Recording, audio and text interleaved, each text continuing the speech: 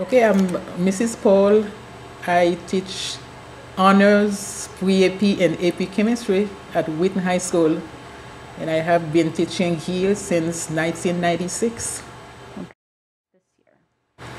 Okay, during the past 17 years, my routine has always been I lecture. My plan is always to lecture only for 15 minutes, but before you know it, almost the whole period would go by and I don't really have a chance to walk around and interact with my students. Ask me one word or one thing I can remember from UDL is choices. So this is one thing, because not everybody learns the same way. Okay, so I may learn better by watching a YouTube video, but someone else they can do better reading the textbook. So I think by doing this, it's not really mainly about flipping your classroom. This is another way, another method for the students to learn. So they have different choices. They have my PowerPoint on Headline. They have the whole textbook online. They have even the worksheet, the workout in class. They have those worksheets online. So they can do their homework online. They can do it on paper. I even offer them to take their quizzes on paper or online. So they have those choices. Okay, well, in the beginning of the year, she used to lecture a lot, and it was very hard to grasp the topics because you would have to go home and kind of try and learn it on yourself. Now, second semester, she's changed her her way of teaching into doing like YouTube videos, and you would watch it at home, and then coming in class and you get help, and it's much more helpful and effective because now my grades have boosted 2-letter grades, and it's very helpful for myself, and I'm sure it's very helpful for other students. Your grades have done what? They've boosted up 2-letter grades. So. More interactive. Good for you. Yeah. That's great. You feel like you probably know how to do the problem. Yeah, I know how to do more of the math, like the molality and molarity, so that's really nice. Great. Ms. Paul's teaching style allows us to take responsibility for our learning because we're able to watch her videos at home, and that way when we get into our classroom, it allocates time for us to talk to our peers to either better understand it or even work on classwork and homework. Us watching these videos, it gives us time to interact with other students, and when she's not lecturing us all day like she normally does, she can actually help us out in class rather than boring us to death. This semester, Yeah. It's more hands-on and interactive. So that's good.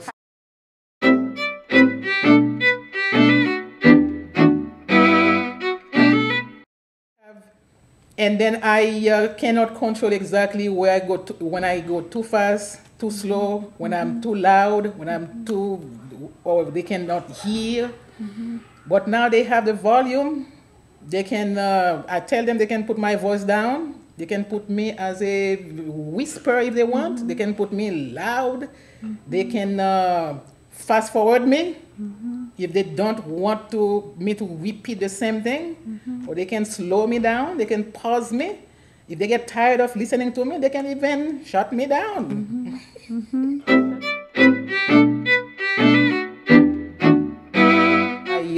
I did my first recording on my iPad, and I post the website. It was not on YouTube. Post the site on Headline, send an email to the parents and the students, asking the parents to give the message to the students to watch my lecture to be ready for the next class. And I was shocked when I came back, most of the students watched the video. So when I came, instead of just lecturing that day, they used that time to complete the homework for that day. So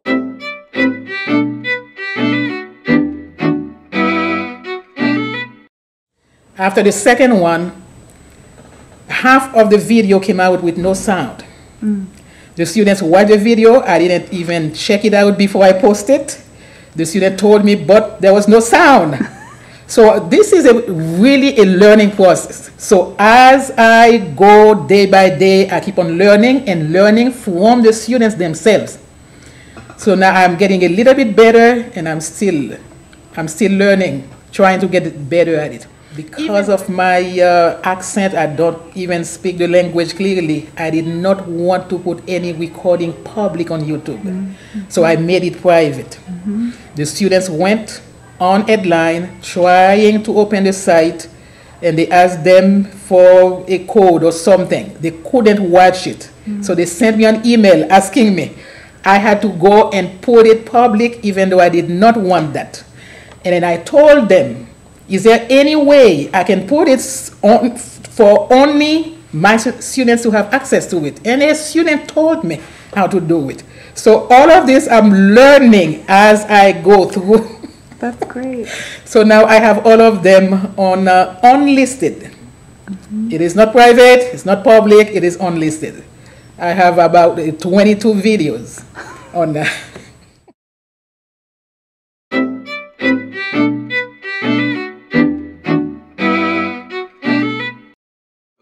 People that got to watch the video at home now have a chance to do the homework in class. Ask Ms. Paul questions about COM or any other problem. If they finish the homework early, they don't have any homework to do later. They can work in groups, talk to classmates, ask questions, just basically get ahead of the class. Ms. Paul's teaching style adds another dimension to the learning. Instead of having to try and do the homework at home and understand the concepts by yourself, you watch the video, then when you get to class, she's there to reinforce what you already learned. Unlike other lecture classes where the teacher would take a long time explaining the subject and at the end the student is left alone to pretty much puzzle what they got in class. In class, we don't have to waste any time, and Ms. Paul can just go to teach us more about what she explained in the video, and if necessary, elaborate on certain topics.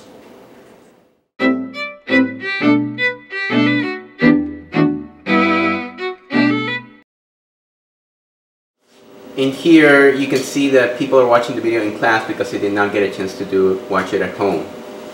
People can ask questions to Ms. Paul about the video and also ask questions about the classwork after they're done watching the video.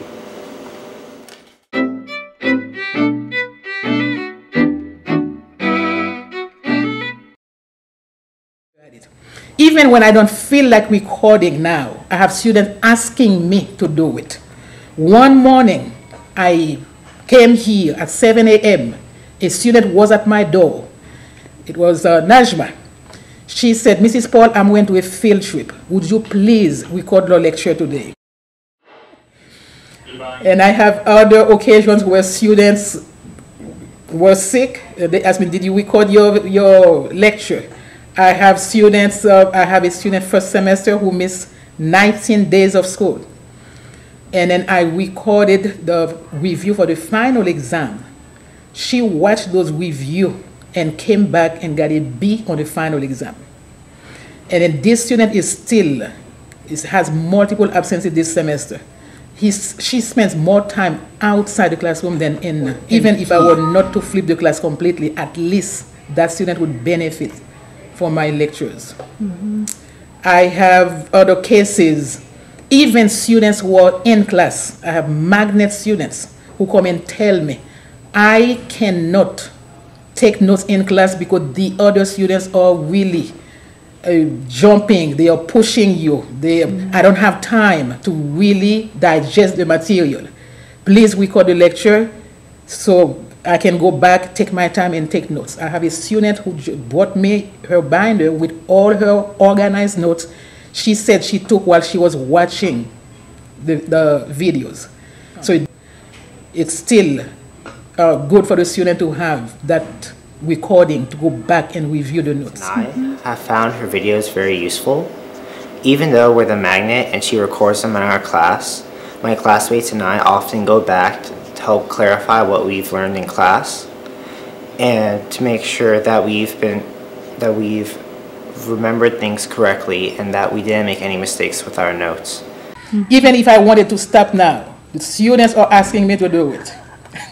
And then I can really feel the difference already, even though it had been only, what, 4 months? What difference do you feel? Not only on the grades, I feel like I'm having a better relationship with the students also. There are students in my classes who would never talk to me, would never raise their hand and ask me questions in class. Now I'm walking around, those students are talking to me. They are asking me questions while they are doing the homework. So I can feel I'm not the same teacher who used to stand in front of the room and not even remembering some of the names sometimes. The students just walk in and then walk out without me having any conversation with him or her. Mm. And I also have students who would just hoping another student would ask the question he or she would have, but that student would never ask that question, hoping. But now they can ask me directly. Mm. So you know more real relationship Definitely, building. I feel it, yes. Yeah, they feel it. I feel like some students, they feel proud that they are getting they are getting the information now. They feel so proud. They are walking around showing off, explaining, tutoring. If you come doing real time here, I don't tutor. I don't help the student doing real time. Those students who are watching the video, who understand the material better, they are the one doing the job. They are helping the others. When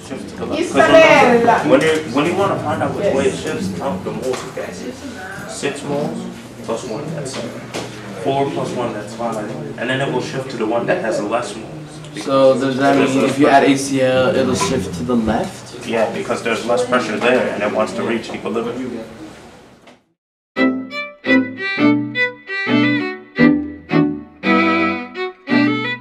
Now, 90% of the time in class is having students interact with each other. It's not just interacting with me, they are interacting with each other.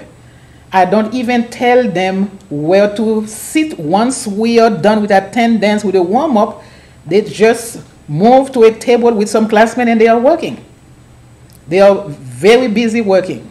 And then this is not about lazy teaching either, because I feel like I am more engaged. I am running around more than I used to. Mm-hmm. So I'm very busy doing class because I have students calling me back and forth, asking the same questions. So I'm walking around helping, but they are helping each other. They are, when nobody from that table can answer that question, then that's when they call me. So it is really, it's not about just sitting down and giving them a video to watch. It is really engagement for everybody, students and teachers. Mm-hmm.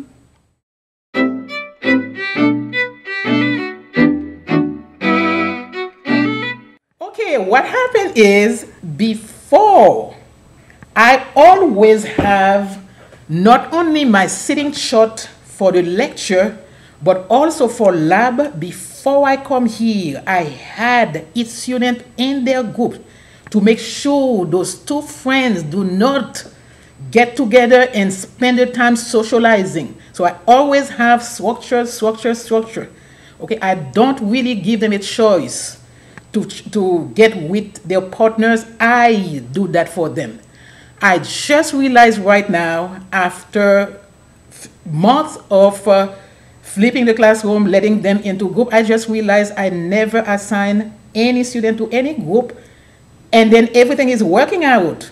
I don't have any chaos. The students are busy working, even though I did not tell them who to work with and what exactly how to behave. And they are using their time wisely. I'm glad I did not think of that to make my groups until now. Now that it's working, then I'll let it go. Yeah. You just want everything. And this is my character. I want everything to be just perfect. Perfect. And it's working. Without me working on that perfection, they are working. And that's what we want. We want them to work, to learn it, and they are learning. I have a student, I have at least one student I can remember right now, who was failing. He was failing. Now, he's really a leader. He got a 10 out of 10 on before last quiz. This time he got a 9 just because I'm picky. I took some points off units. He's so proud of himself. Never got those grades before. Because he's choosing how to learn. I let him choose the way he can learn better.